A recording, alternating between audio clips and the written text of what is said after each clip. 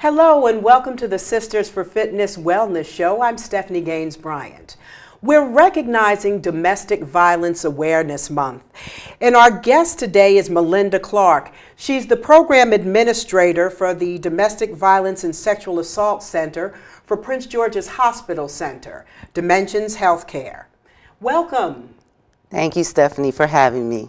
I'm really looking forward to it. Now, I was doing a little research on the hospital center. The hospital center has been around for quite some time, but the domestic violence sexual assault unit has not been around for a while. Or can you explain what's the difference between the hospital center and the sexual assault unit? Well, Prince George's Hospital Center, many people are well aware that that hospital has been around probably close to 65, maybe 70 years almost.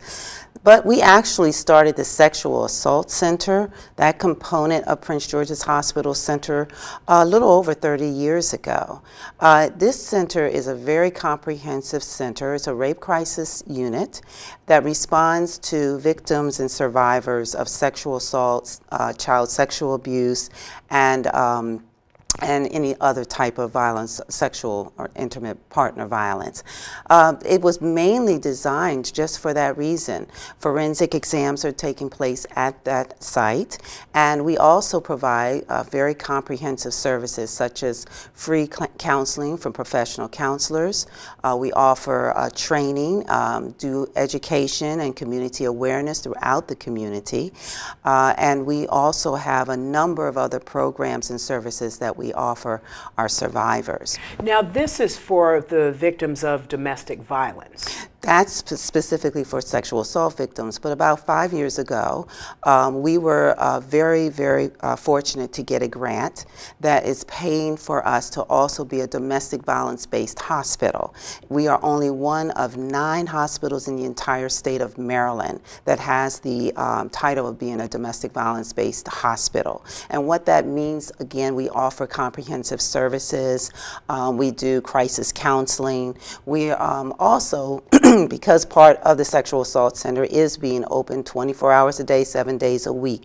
We are a crisis counseling and crisis intervention service. And so now that incorporates domestic violence as well. Do you find that people find it easier to go to a hospital than to go to a crisis center or to call a hotline? Is that a safer place for women or men who are victims or survivors? Is it a safer place to go to a hospital opposed to going to another type of center? It should be, and that's one of the reasons hospitals have been identified as places where the clinicians really need to be prepared for screening and being able to respond to domestic violence victims. Unfortunately, domestic violence, one of the problems is that it's kept silent. People don't want to come forward. Victims don't want to tell their story, and there's a number of reasons behind that. But we do find, excuse me, that hospitals are able to identify victims a little better, simply because they're coming in for other chronic conditions that might lend to show that this may be a victim. This might be someone who's actually in an abusive situation. And nurses are some of the most likely people to pick up on something like that. So do you specifically train the nurses to be able to identify if a woman, for example, is coming in with a broken arm as a result of falling down the stairs or as a result of being abused? Yes, yes. One of the reasons why we were given the grant funding is so that we can do that. We train our clinicians, our nurses, doctors, staff to understand that domestic violence victims do have certain types of things that they come in for, some chronic conditions. And there's certain persons who are higher risk populations, usually young women between the ages of maybe 15 and 25 years old. Pregnant women are higher at risk. And so there is usually one of those things where our professionals are trained to be looking for those kinds of signs that there might be a victim there. The screening is done specifically so that they have a safe place to talk to the person, to the patient, when they come through the emergency department or when they're coming into labor and delivery, and letting them be able to ask those questions. Do you feel safe at home? What are some of the things that you're seeing in Prince George's County specifically? What would, I guess maybe there's no typical case, but what are you seeing a lot of here in the county? We are seeing a decline in homicides.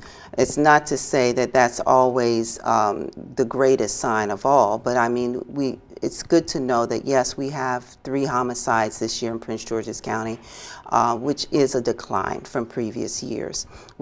Any homicide, in our opinion, is awful, and certainly we want to make sure that the community is educated, that we get more information out. What we are seeing is an interest in the community to have that training, particularly with our community partners. And we're seeing them work more and more with not only us, but even with the faith community.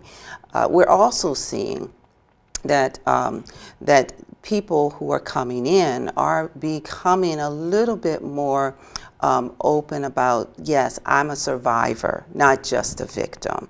And so you'll find that people, and particularly in our sexual assault center, because rape and sexual assault can also be a form of domestic violence as well. Absolutely. And so we find that some of our survivors become some of our greatest advocates as well. Once you've identified someone, what avenues do you take? Of course, you can't force someone to get assistance, but how do you encourage that person to do something?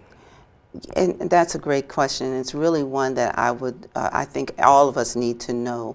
And first of all, it's not to blame the person. One of the problems I think with society is that we tend to put the burden on the victim, as if there was some reason why this perpetrator or abuser had justification to harm them, whether it was physical harm, emotional harm. And so psychologically already that victim has some low self-esteem. They're feeling as though they're the reason why they're receiving this abuse, maybe even because they even witnessed it as a child. And so they're feeling that's part of the norm, that's normative behavior to them.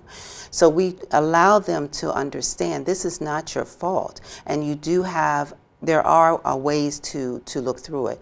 Another thing is just listening. A lot of times we have to allow that person to kind of think through what they're going through, to try to figure out some of the answers themselves, and then give them some options, giving them ways to understand how to put together a safety plan, putting together ways to put aside important papers, financial information, make sure you have a code word, things that will help them in case they really do need to make a move very quickly, particularly with their children. We give them resources about housing. The Family Crisis Center is our center here in Prince George's County for victims of domestic violence. We also allow them to know that there are other community partners around, House of Roof, Santé, many other services for counseling, so that they know that they have these options and it doesn't cost them anything. But most of all, to let them know that we're here at the Domestic Violence Sexual Assault Center if they need us. So for the most part, once they've been identified, you do lead them to different options, because as you just mentioned, there are several options available, such as housing. What about for the children of these survivors as well? As we know, it doesn't just affect the person who's a survivor, it's something that affects the whole family. Brothers, sisters, cousins, uncles, it becomes a family affair. Yes, Stephanie, you hit on a huge problem. In a domestic violence household, the children are certainly impacted by it. Because they're witnessing violence, they actually become victims themselves. They many times show signs, and statistics have shown this, what we call, the adverse child event. And when these events happen, they can actually be experienced post-traumatic stress disorder later on, and even as a child. There's been studies to show that there's been cognitive delays in children who are actually experiencing or witnessing. Even if they didn't receive the abuse, they're witnessing the abuse over and over again.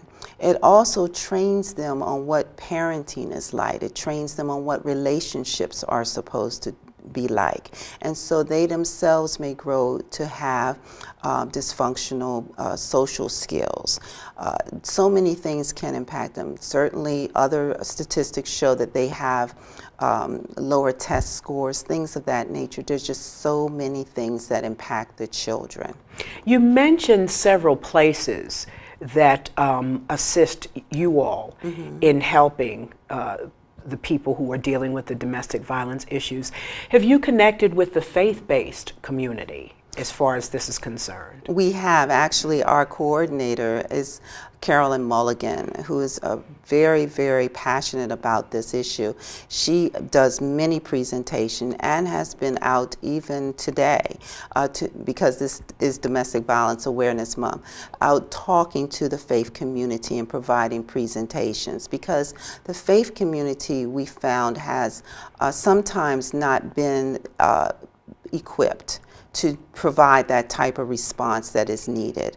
And even to a point where the belief systems, the things that we're taught in churches, in temples, mosques, we might find might even be the barriers for victims of domestic violence to be able to find a way to get free of this oppressive situation. So it's important for the members of the faith leaders particularly to understand their roles, particularly in referring to professional organizations that are equipped to handle those situations, to understand and be sensitive to the importance of knowing that your belief in faith certainly is not negated, but do understand the importance of being able to recognize that abusive behavior is just not acceptable. I had a situation about a year ago. I teach yoga. That's one of the things I do. One of my students came in. She was extremely upset. She was part of a church group, a prayer group. And she said that one of her prayer partners had been murdered as a result of domestic violence. It was something that had been going on for a while, and she was encouraged by her minister to try to make the marriage work, even though she was in a very, very critical situation. So she did what she was told to do, did what she had learned as well to do as a child, is to stick with it. And sticking with it caused her death. Wow. So, and of course, there's so many instances where the faith community was successful in helping someone. Right. But I guess one of the problems is, getting beyond someone's belief system to help them become safe, to keep their children safe, to keep themselves safe. Yes. So I guess that's an issue too. And I know how, if you're dealing, I'm sure you're dealing with a diverse population of people, from African Americans to Latinos to whites, but I know how important the faith-based community is in the African American community. And I just want to put it out there that there is help available. Yes, and I appreciate you bringing that out, because it is an important, the faith community, our churches are so important, because many times victims will go to their pastor before they will go to anyone else. I do applaud our state's attorney, Angela Also Brooks, who did champion a series of training for the faith community and for clergy, so that they would be able to recognize their responsibility to reach out to professionals when you have victims of domestic violence in your congregation. Do you find that you have people who come in several times before they actually get help? People you see over and over again? I think most of the people who that would happen with would be at some of the services like you would find at House of Ruth, because most of the time when they come to the hospital, they're coming in to be treated for some type of physical condition. And once we treat them with our medical staff, and then we do our consult through the Domestic Violence Sexual Assault Center and provide them services there, usually we may refer them on to some long-term type of counseling services. I can tell you, I used to be a victim advocate in the center before this position. And one of the cases I did have to go to court with a victim who was certainly she was being abused physically as well as sexually. So we went to get her protective order. She was married. Her husband, her belief system was that she should stay with her husband. And so we got the protective order, and she stayed with her family, who was very supportive of her. But unfortunately, she made the decision she wanted to go back to her husband because she felt that that was her duty to him. And it was it was a big eye-opener for me. And that's when I began to do a little more research, and I found that it is hard.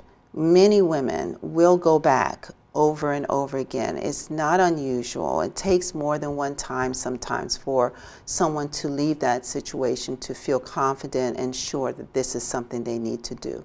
There are other reasons too. One is because of the dependency they have on them. For instance, many times these women have been controlled because domestic violence is about power and control. So there's no finances there, there's no job there. Maybe they need some way to be able to continue to care for their children, and they just really don't see a way out. And so they may find themselves making that harsh decision of going back into an abusive situation over and over again. How do you partner with law enforcement in the community? Well, we have a wonderful relationship with Sheriff Melvin High, who is the sheriff of Prince George's County, and he's very passionate about this issue. As a matter of fact, he's donating purple lights throughout the month of October in honor of Domestic Violence Awareness Month. We work together, we really do. One of their roles is, of course, to serve the protective orders and peace orders when someone has requested one from the commissioner or judge. They also will provide support to a victim if they need accompaniment by an officer to go to the house and get their belongings, or to have someone escorted out. The deputies will be there to support victims in those cases.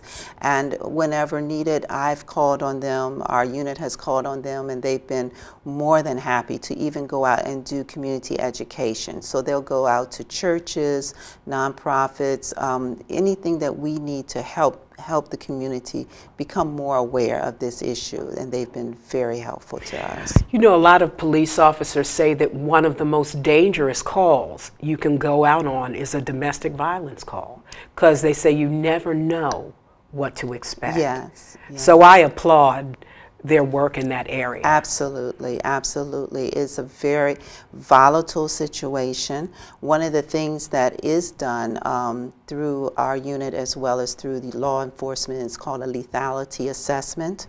A lethality assessment is really to determine just how significant this situation might be. And lethality can be based on a number of things: how many times the person has been in this type of situation, you know, back and forth with injuries. Does the abuser have a weapon? Does the person abuse drugs or alcohol? Do they have some kind of mental health or behavioral problem? Those are things that increase the lethality of the situation. And so they are trained in that.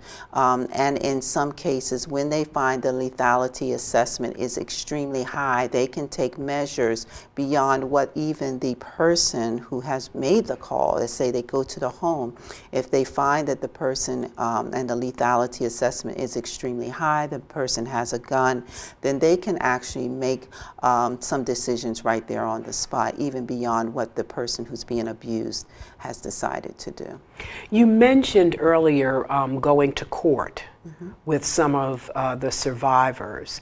How has the court system worked with you, or how do you work with survivors when it comes to dealing with the court system, which can sometimes really be a long, frightening process? Yeah, it can be, but really the process is, well, in terms of getting protective orders, peace orders, that's a very straightforward process.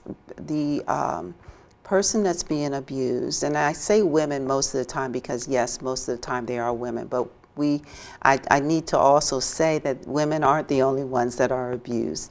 Men can be abused. We also need to understand too that there persons are also at risk are in our LGBT population. It's really getting much higher now, and so I would say it could be anybody going to court. They go to the judge, they go to the commissioner, and they say, I need a protective order. They present the case of why. Because you're really making a charge against someone and saying that I feel unsafe. I need distance from this person, protect me from that person entering into my space within 500 feet or so. And so they're giving a temporary order if it's deemed appropriate. Usually the judge will give them that temporary order, which is only for 1 week, but they have to reappear a week later. And then that's when they have to face the abuser. And that's very difficult for anyone. Sure. It really and truly is. I mean, if we simply say, oh, you have to make sure you keep yourself safe. It's easy for us to say that and people to say that, but honestly, to face that person is very challenging, and that's why advocates are there to be there to support them, and that's why the counseling is so important, to provide them that emotional support and help them to be able to process all these things, process their own fears and doubts. And if they're able to go through the second hearing, which is the week later, and the judge agrees, they will be granted what is called a permanent order, and that can be up to a year and a half or so. Now that's one aspect of it. Then you have the other aspects where there has actually been some form of assault or abuse, and law enforcement probably would be better suited to explain that, but domestic violence itself is not a charge that you bring against someone. It's the actual act or crime, you know, some form of assault, you know, with a weapon or you know, so it can be on different levels, but again, the person does have to go to court for that. If, as we wrap up the show this afternoon, if there's someone listening who is in a situation and they're looking to make a step, what would your best recommendation be? And I know sometimes for some people, making some baby steps will help you get to that ultimate goal. I found it really interesting when you were saying make a checklist of things you need to do, where certain papers are, stashing away a certain amount of money. What would your best recommendation be to someone who's listening who's in that situation? Well, my first thing I would tell them is that it's not your fault.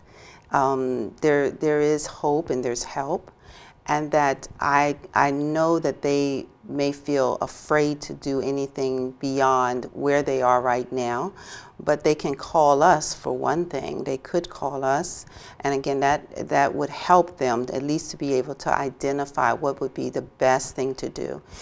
To tell someone to leave right away is not always the best answer, but being able to have someone, a professional, to listen to your situation, to let you talk it out, it's worth it. It's really worth it. Whether you call our center, House of Ruth, the Crisis Response Center, any number of the counselors there can provide you assistance. We also have some literature that's very helpful, and some of it's even very discreet. We have a shoe card about the size of a business card that folds up, that gives you a list of every resource that you would need in those situations, from law enforcement to counseling to finding housing. So it's very comprehensive, and it's discreet enough that you can place it in places where nobody would find it. And as you said earlier in the show, your program is one of the few that the state of Maryland offers. Yes, it is. You can certainly go to any hospital and they will provide you clinical help. But if you do need that comprehensive support, we're here for you at Prince George's Hospital Center, and it is something that would be an advantage because you don't have to have any money, you just come.